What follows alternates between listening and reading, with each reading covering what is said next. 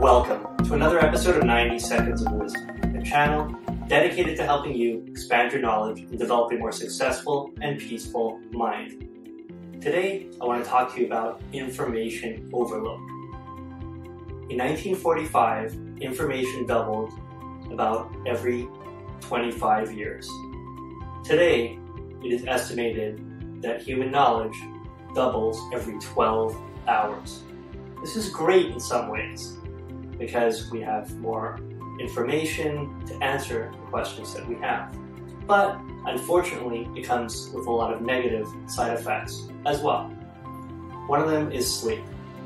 Often, many people complain that at night they have trouble falling asleep because they're thinking so many thoughts. This is because there's so much new information that they're being bombarded with each and every day, so they need time to process it, and sometimes this can lead to difficulties falling asleep. Another con is decision making. You have actually so many different sides and so many strong arguments for and against the decision you're about to make that it could be paralyzing or make it very difficult for you to actually make a decision that you're comfortable. Another unfortunate side effect of too much information is stress.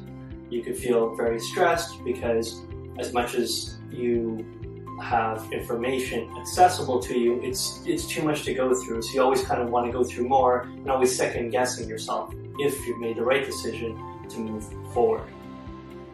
Another side effect is the feeling of being just simply overwhelmed. Too much information, too many things, and it can make your life experience undesirable.